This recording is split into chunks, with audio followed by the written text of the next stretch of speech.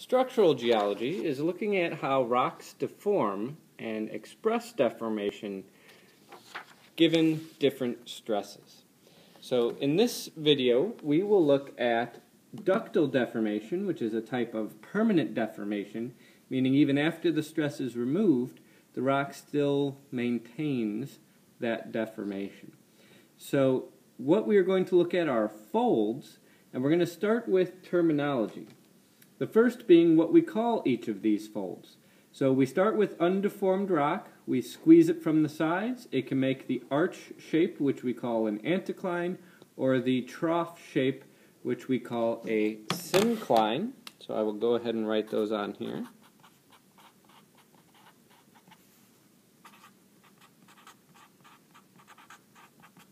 And the first thing that we will notice in our anticline and syncline is the difference in the age of the rocks throughout the fold.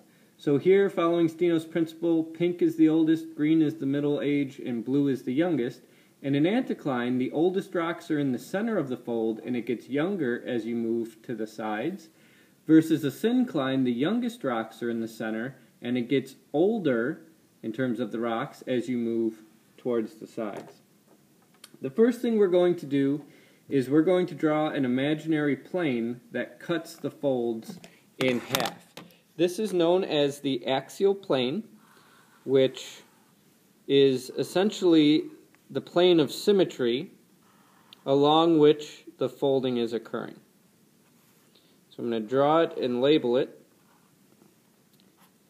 in each of the folds, the axial plane.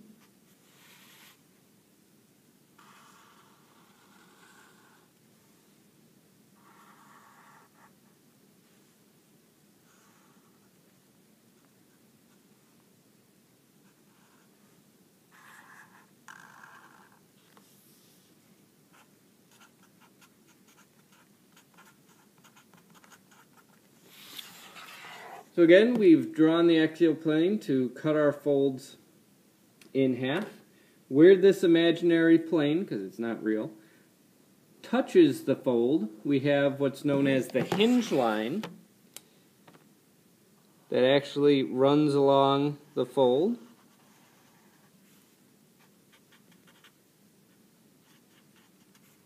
So draw that in for each of the folds.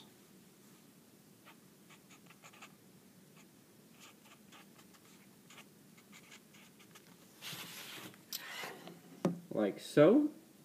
We then have the parts of the fold that we need to identify. Each set of the sides of the fold, kind of what look like legs, are known as limbs in both the anticline and the syncline, and then the area of maximum curvature is known as the nose. So I'll go ahead and put those names in.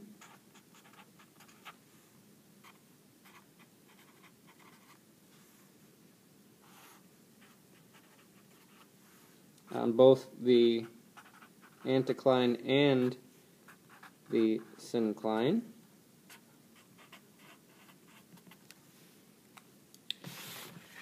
So we see again the limbs are kind of the legs on the side, the nose is the maximum curvature in each of the folds. These are some of the terms that you will need to be aware of and understand when looking at folds in an intro geology lab. The next concept we're going to look at and make drawings, that's why this is so blank, is plunging versus upright folds. So when we have, say, an anticline, we've taken a flat set of rocks and we have folded it like so. The hinge line is horizontal, and we call that upright. It's the most simple kind of fold we can have. All we've done is we've taken and folded the rocks, nothing else. But we do have cases where we make our anticline, and then stresses change and we end up with something like this. So instead of being upright, we now see that our fold is plunging downward on one side of it. And we're always interested in the down plunge direction. So I will go ahead and make a couple of drawings to help give an idea of what's going on. So we have an anticline. I'm then going to draw the axial plane.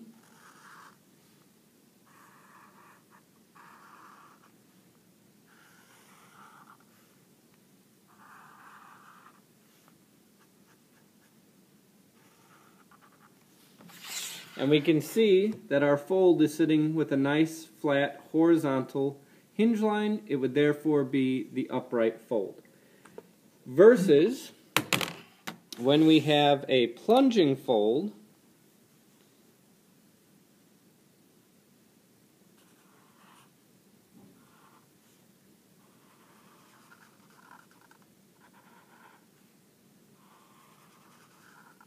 we have something that's going to look more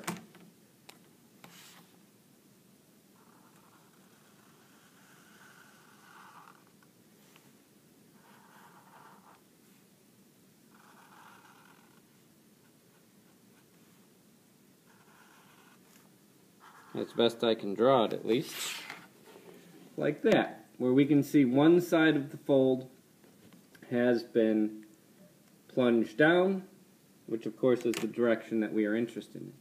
Additionally, we can have more complicated circumstances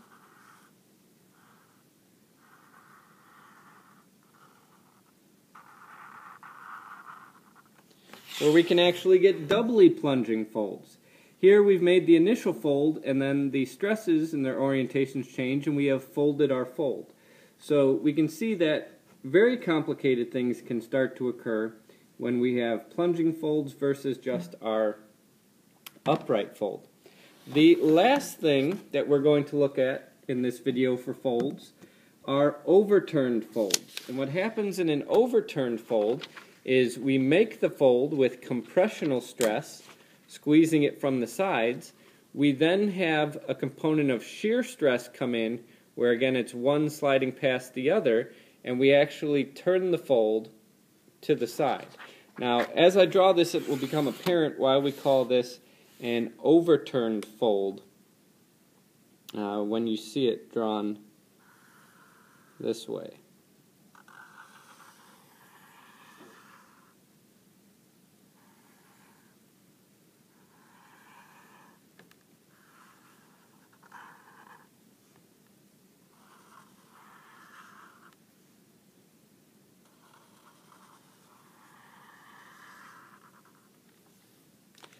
So I've drawn an overturned anticline, and what I'm going to do is I'm going to put color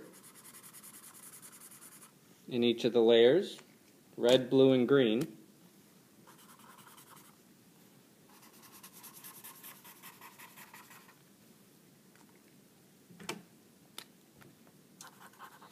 And what we need to remember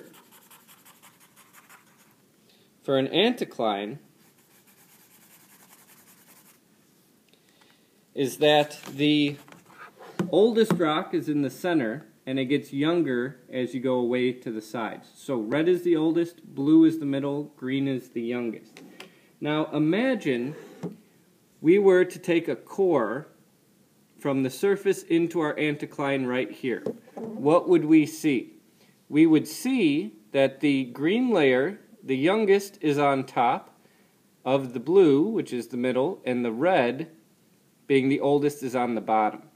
So this limb of the fold would be called the upright limb, meaning it follows Steno's principle of superposition. However, if we go to the other limb and take a core, we would see that red is on top of blue, and if I had kept drawing it, blue would be on top of green, meaning Steno's principle is being broken. Superposition is being broken. Older is on top of younger. And because of that, this limb is the overturned limb, where older and younger have been flipped, and that is why it's called an overturned fold. Even though half of it is still following Steno's principle of superposition, the other half is breaking it. These are some of the properties of folds that you should be familiar with when doing a structural geology lab and an intro physical geology course.